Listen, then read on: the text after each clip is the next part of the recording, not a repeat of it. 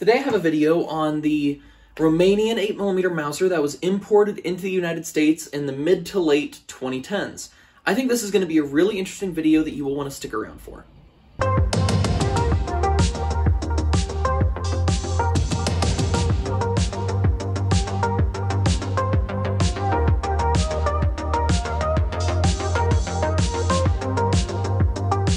We have PWA branded commercial Romanian 8mm Mauser ammunition.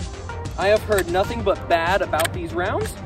I've heard some people say that they would not chamber in their rifle. I heard other people saying that they were keyholing at even close ranges. We're going to try and test both of those today, but we're also going to try and get some velocity readings.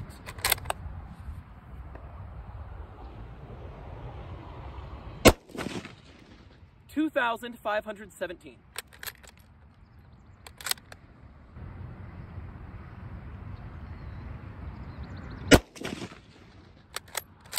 2,600.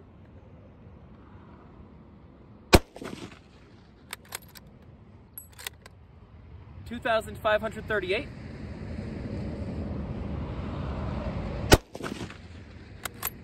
2,533.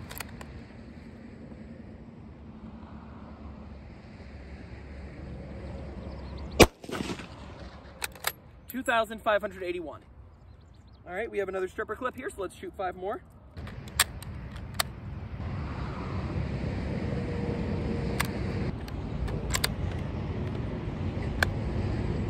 For some reason, I was having a really hard time getting all 5 rounds into the magazine. Really strange. 2,592.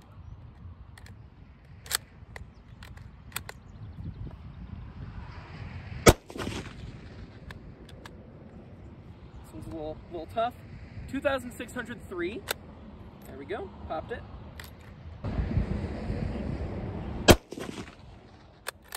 2,629.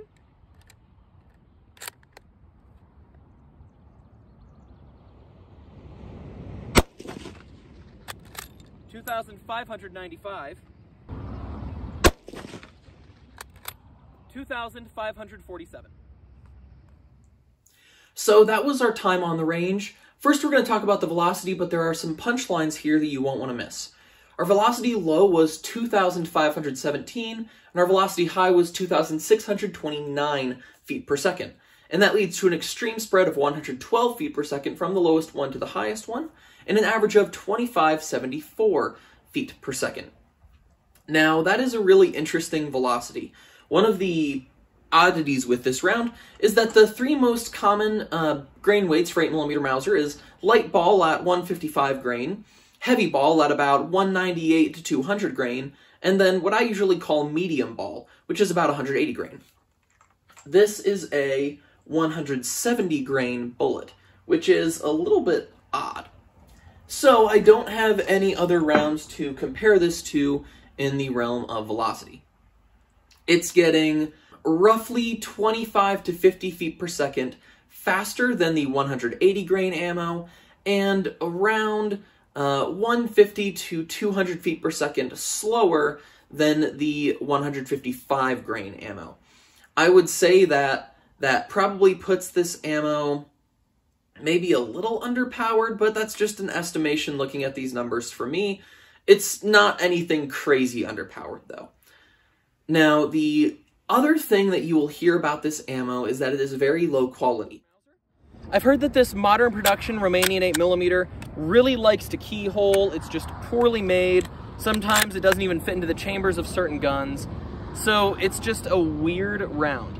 But I have a few of them, and so I thought we might as well test the keyholing thing while we can.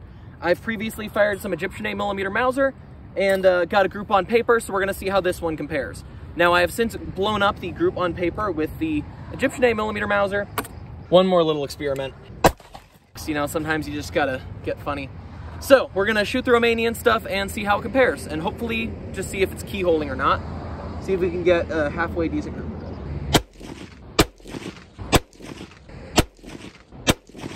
Okay, so our Egyptian group was up here in the place that got blown up, but I did have one impact right here that was a hang fire, so I shot it a little bit low. The other 4, though, were all in a 2-inch group right about here. This one, we have 1, 2, 3, and then I believe this right here is 2 impacts, 4 and 5. So at least at 50 yards, we did not experience any keyholing with this ammunition, and the group holds about what you would expect with a 8mm Mauser cartridge. So at 50 yards, I got about a 3-inch group, which isn't the best accuracy, but I wasn't really going for the best accuracy. It was more just about seeing, are the rounds keyholing? The simple answer is they're not, and that this ammo is capable of acceptable accuracy for plinking, which is really what I was doing here. Now, the other thing that you will hear people say is that the cases will often either have a hard time going into the chamber, or that they will have a hard time extracting. I personally did not experience that problem to any greater degree than I've had with other military surplus ammo, just that sometimes it's a little hard to extract, and it gets, you have some slightly stuck cases. Nothing I've ever needed to pound out of the chamber, but just, a little bit of difficulty opening the bolt. I had said that I had not had any rounds that couldn't chamber, and then I was looking in that box and found this cartridge here. You'll notice the color is a little bit different, and then when I go to chamber it,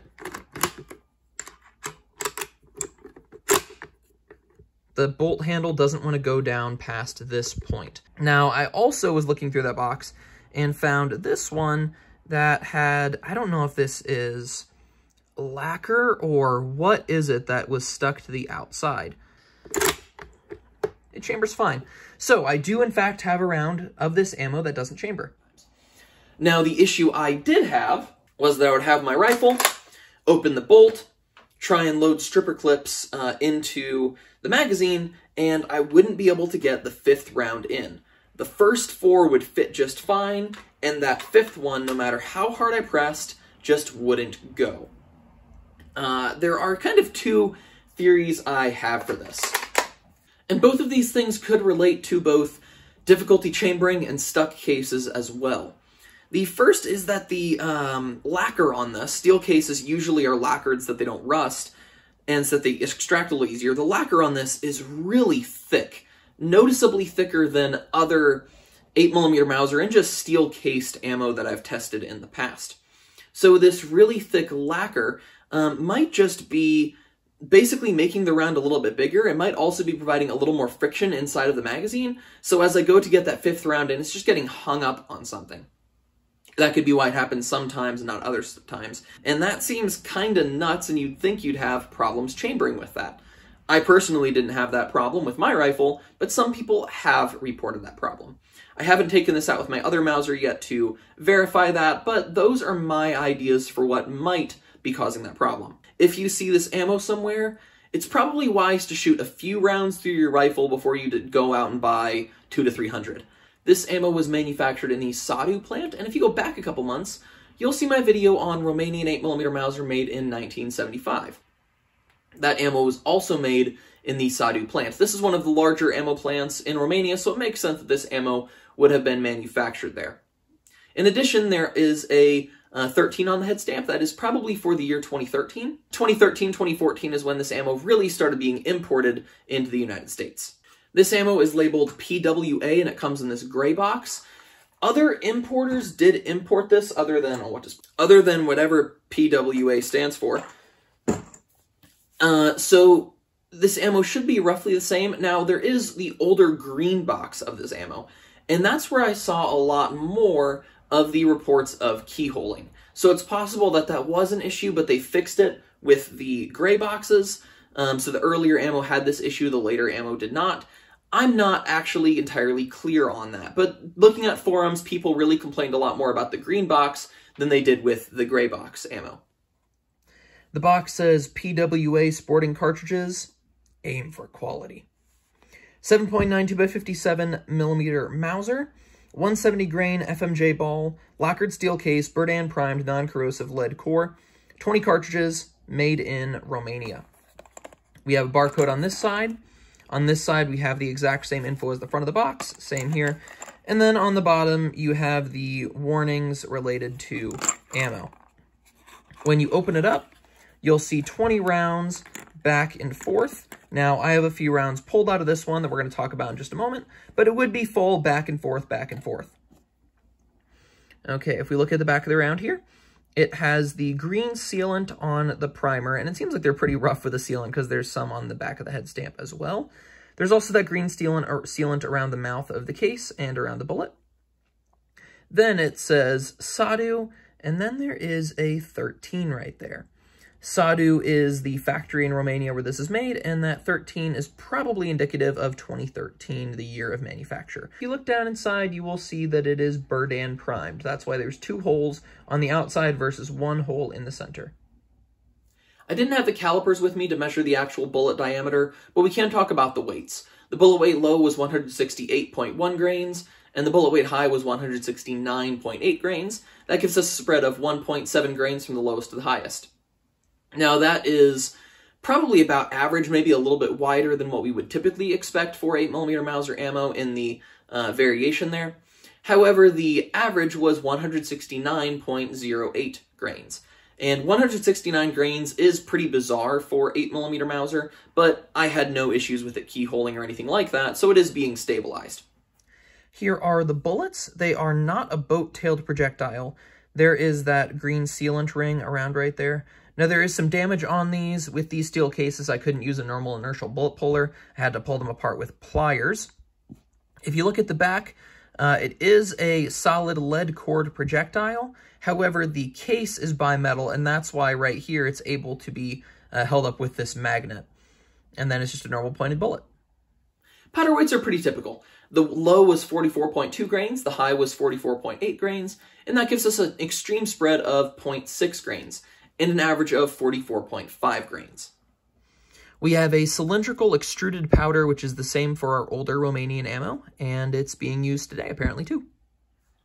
My thoughts on this ammo. If you find it cheap and you verify that it works in your gun, send it. If it's not cheap, or if you don't know if it works in your gun and you are forced to buy like 500 rounds, I would probably stay away, just because it is pretty crappy ammo. Now, for plinking, crappy ammo is great. I shoot a lot of Winchester white box when I'm just out shooting. So crappy ammo is fine as long as it is affordable and takes care of the needs that you have. The other thing I would say is these boxes say it's not corrosive, and I don't know if I trust them. I don't know that it isn't, I haven't tested it, and even if I did test it and it was non-corrosive, sometimes from these types of factories, most of the ammo can be non-corrosive and you can get either a couple rounds or a batch of ammo that is corrosive. It's just the weird thing with modern steel-cased ammo from former communist countries, whether it is Tula and Barnaul or whether it is PWA. I hope you enjoyed this video. I'm 8mm Mauser Man, and I exploded my paper target, but I lived on. Which proves it's hard to get the best of a man named John. Big John. Big John.